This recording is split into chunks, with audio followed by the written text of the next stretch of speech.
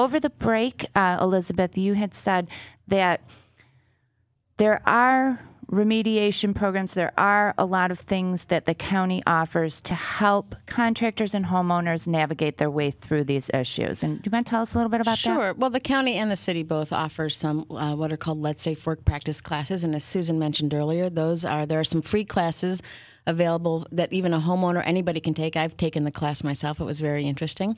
At this point, those classes are kind of booked up, so you need to get on a waiting list. There are other classes. If you happen to be a member of the Better Contractors Bureau, you can take the refresher class or the EPA RRP class through the Better Contractors Bureau and get a little bit of a discount on the classes. We also offer, the City of Rochester, because of our lead ordinance, we are entitled to get a free visual inspection of our homes. You can call the City of Rochester at 428-LED to request that.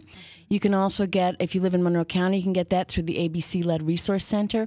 And all of that information is available on the Coalition to Prevent Lead Poisoning's website at www.leadsafeby2010.org. We are, as I said, an education advocacy organization, so we list all the information. We have the county's information. We have the city's information. There's also some funding sources for individuals if they want to do some lead safe work practice work in their homes. The county has some grants that are available. NeighborWorks also has some grants, and the city has some grants. I mean, the funding is limited. There's no question about that, but there are some resources out there for individuals who want to make these improvements to their homes and do it in a way that doesn't create health hazards. Thank you for sharing that with us. And I'm going to put that right up to the Property Source, PropertySourceRadio.com website, excuse me, so that our listeners can get those resources. And thanks again for sharing that with us. Thank you. Over the break, Carm, you had asked the question, and perhaps Susan would want to take this one. Welcome back, Susan. Hi. Once a child is affected possibly by lead, Right. is there a way to tell other than blood testing? Are there signs? Are there side effects? That kind of thing? Not normally at the levels that we're dealing with.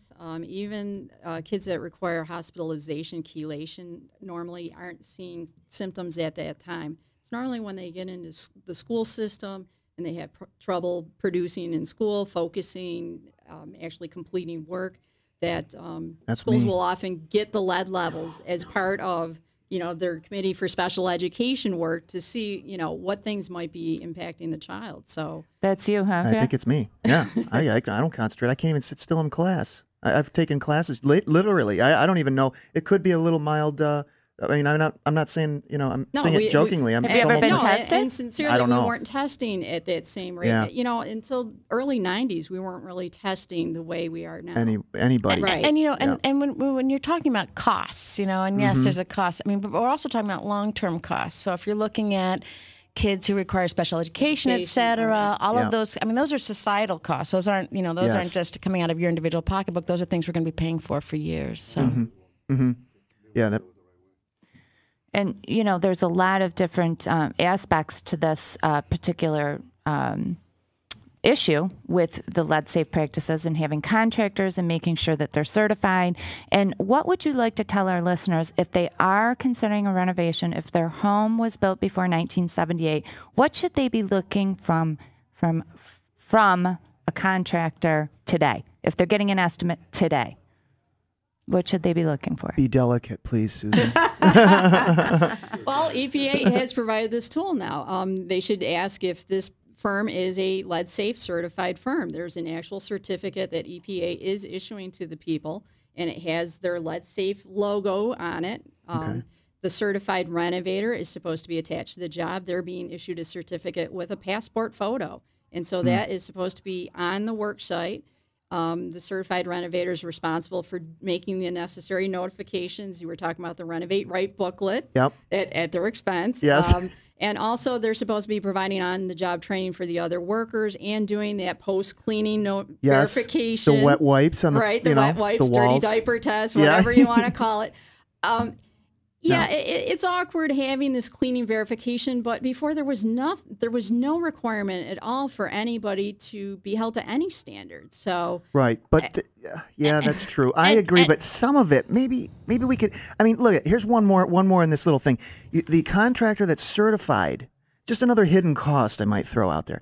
The certified contractor has to stay on site at all times, is not allowed to leave the job site with an employee that's uncertified. So they should all get certified. No, Well, just for yes, but certain let's- activities. but That's let's say- that's let's not say- entirely true.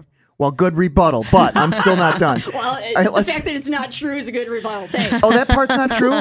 I No, thought they had are to. allowed to leave. They have to be there for certain activities. It's not that they're chained to the work site or anything. Okay, they have to 'cause be I was gonna available say. by phone. But yes, they're responsible for the checklists that are And required. the contractor can get Okay. all the subcontractors to take the free class. I mean, you can't do it right Okay. now. As I said, they're all filled up. But eventually, you can get everybody who works for you to have taken a Lead Safe Work Practice class. Okay, for free. For free. Okay, because I was just concerned. Through the generosity of Monroe County and the city Okay. of Rochester. Well, and it's sponsored by HUD. By the HUD, Housing exactly. and Urban Yeah. Development. You guys, and you're we're lucky you fortunate talk- that we have both grants. You guys are lucky you talked me off that ledge real quick.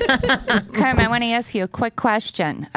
With this certification here for area contractors, is that going to move us one step closer to registration or licensing of contractors in our area? I know that we're coming on the home improvement season. It's already full embarked. And since you're live in the studio today and you are always on the up and up with these kind of issues, we can get some people in here trying to scam us homeowners this time of year. yeah. Can you tell us a little bit about that? It's a little off topic from the lead, Right. but it's an important topic, and Carm's got the lowdown. So. Well, there's about right now about 20 to 25 contractors from South Carolina Yeah. and from Canada that are working right now. Mostly they're in the driveway sealing business or the chimney repair or roofing business. But the situation is they do some work as far as windows and doors and painting and things like that. And they're always driving around town telling you, I got extra this left over, extra that left over. But the situation is we probably will never get licensing in New York State. It's a situation that is very difficult because of the political field here. Out of all of the states, there's only 9 of them not licensed. We've proved that licensing or registration will not hurt the consumer. It will protect the consumer, and it will keep some of these bums from coming up here. Yep. But the situation with this lead is just another thing that these guys will do. Like I said, unfortunately, whether it's myself or any other customer, when you're shopping for a car, wash machines, or whatever, you're looking for the lowest price. You will still have customers, whether they know they got lead problems, are going to go with the lowest price. Uninsured contractors, improper contracts. So the situation is very difficult. We talked about free lead classes to help the contractors. The situation is that after these guys, they call and holler at us because they say you gave us free lead classes, dates and things, and they're all booked up until December. So we can forget about that. Some of them already got bumped by the landlords because the landlord, I believe, is first. One of the things I also wanted to make sure we clarify is that it's not about job description. It's not just contractors that need to be RRP certified. It's about the type of work. So if you're disturbing 6 square feet on an interior, be you an electrician or HVAC or anything, or 20 square feet on an exterior, you also need to be RRP certified. So it's the kind of work. It's not necessarily your job title. Thank you for clarifying that. I should have done that early on, but I appreciate that. We had one That's a job that came up this week, and it was a painting contractor actually a wallpaper contractor, who was scraping wallpaper and found out that there was lead paint behind the wallpaper. He wasn't certified and was in a panic because he thought he was going to get fined and everything else. Oh, yeah, it's scary. And it's like, what do I do now? I scraped all this stuff off. All this dust is flying all over the house. Yep. The homeowner's concerned. I'm not certified, so it was a panic situation. And that scared it scared the guy that's doing the work. That's what the thing that concerned me was part of the fear. These guys are paralyzed, Right. at least for the near term. Well, and I think the EPA will be a little lax right now because they know what's happening. I mean, this is a panic situation. And April 22nd was a date that wasn't. They didn't give you too much forewarning on that. Okay.